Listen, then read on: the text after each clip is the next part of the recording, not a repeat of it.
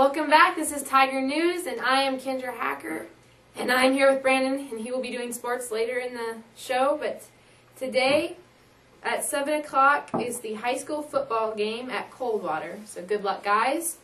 And to be discovered later time, regional tennis.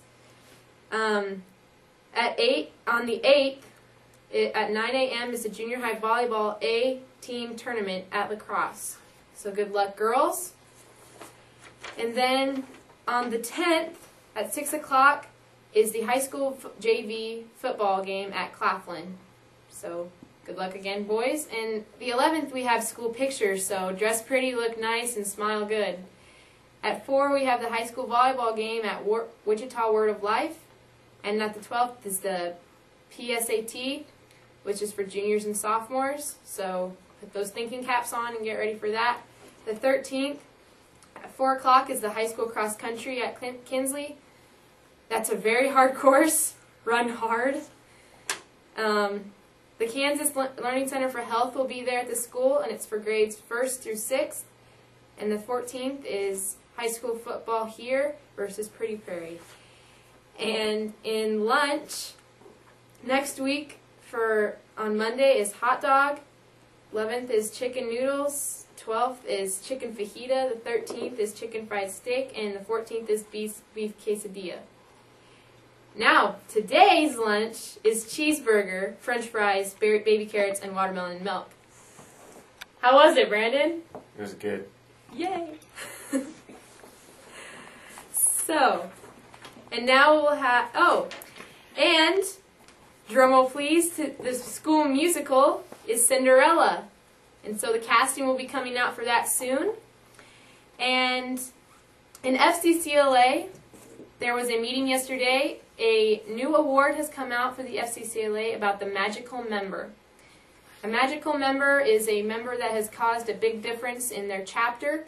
And the president and myself, who I'm the historian at FCCLA, we talked about it.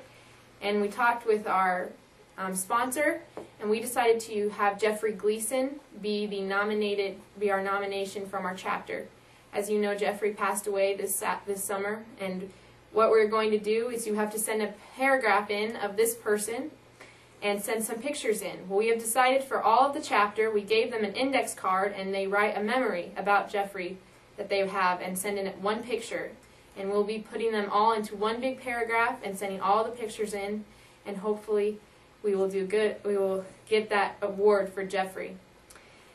And this last Monday, Brandon and I went to the county commissioners meeting, and we interviewed the county commissioners. So that will be coming up later, and hopefully we did a really good interview and they liked us.